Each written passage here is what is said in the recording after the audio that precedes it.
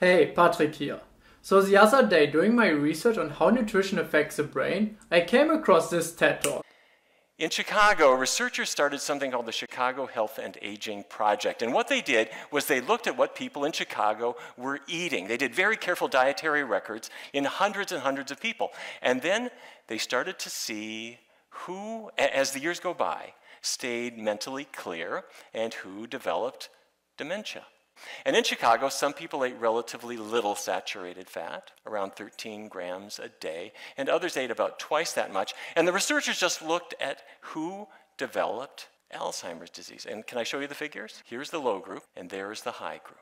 In other words, if you were avoiding the bad fat, your risk was pretty low. But if you were tucking into the cheese and the bacon strips, your risk was 2, 3, or more fold higher. Scary, right? Now, he's right about the study he mentioned, but when I researched for it, I found actually something really interesting. There's a second study that also looked at the association between saturated fat and Alzheimer's, and they found exactly the opposite. The second study looked at the population in the Netherlands, and they found that with every increase of 7.2 grams of saturated fat, the risk for dementia was reduced by 9%, and the risk for Alzheimer's by 17%. So the people who consumed more saturated fat had less Alzheimer's. To be fair, these numbers are really small, but still they completely contradict the study which was mentioned by Dr. Neil Bernard in his TED Talk. Where does the discordance come from? I have my own ideas, but let's first look at how both studies were designed. Both were observational studies that use food questionnaires to track dietary records. Observational studies are generally considered as low-level scientific evidence, but let's not go down this rabbit hole right now. So in the Chicago study, where they found that saturated fat increases the risk for Alzheimer's, they looked at 815 people, and they found that after 3.9 years, in total 16% of the population developed Alzheimer's. On the other hand, the study from the Netherlands looked at 5,935 people and found that after 6 years, only 3% developed dementia. So there's the first problem. The Chicago group is rather small and an unusual high number of people developed dementia.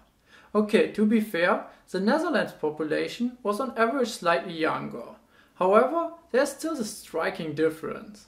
The second big difference I found was that the Chicago study barely accounted for any confounding factors.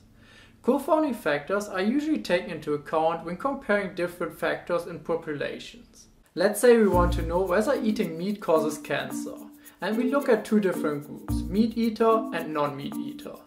But the meat eaters also smoke much more.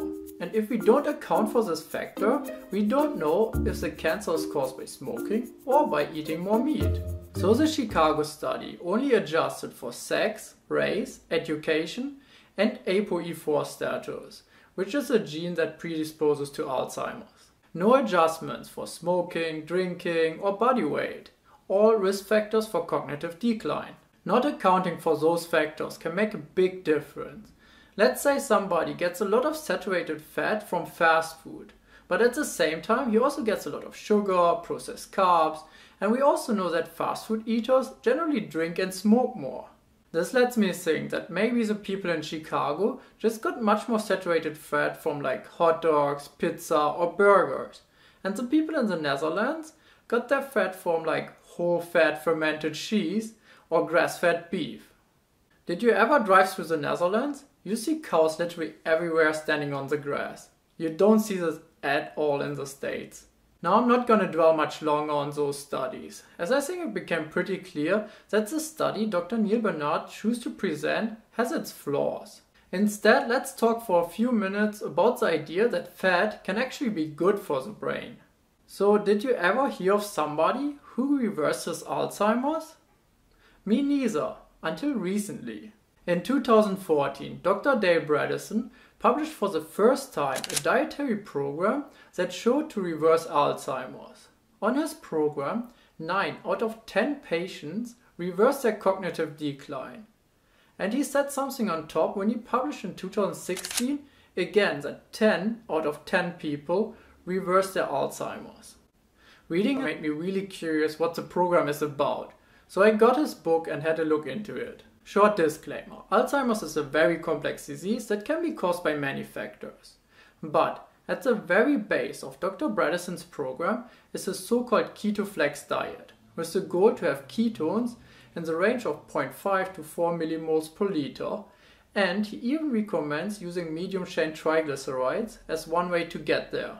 As a short reminder, ketones only go up when somebody is fasting or when eating a very high-fat, low-carbohydrate diet. Additionally, medium-chain triglycerides are technically saturated fat. So the fat that, according to Dr. Neil Bernard, leads to Alzheimer's. With saturated fat. Bad fat. We've known for a long time that raises cholesterol, and there's a lot of it in bacon grease. An example on how powerful medium-chain triglycerides can be in reversing cognitive decline comes from Steve Newport. At the age of 57, his Alzheimer's became so bad that he didn't even remember how to do a clock. However, only 14 days after his wife started giving him daily coconut oil, which is, by the way, very high in medium-chain triglycerides, he improved drastically and remembered partially how to do a clock.